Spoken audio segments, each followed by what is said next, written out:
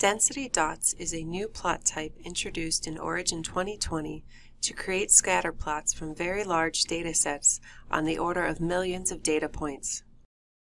You can find it under the Plot menu, Basic 2D category. The graph is plotted with window view, so when resizing the window, it always redraws to the whole window.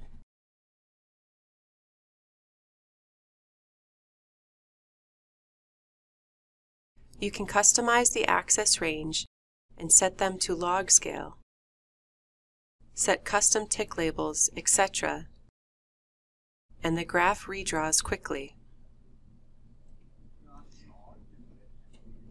If you open the Plot Details dialog, you will see that the dot size is 0 and is color mapped to the data density. The density is computed using a fast algorithm that uses 2D binned approximation and 2D interpolation. You can select the plot and change the color palette. You can also create your own color palette to use.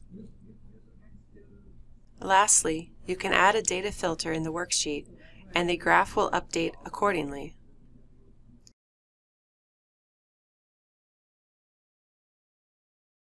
The color map range will not be automatically changed when you apply a data filter, but you can click the Rescale Color Map button on the mini toolbar to update the color map based on new data.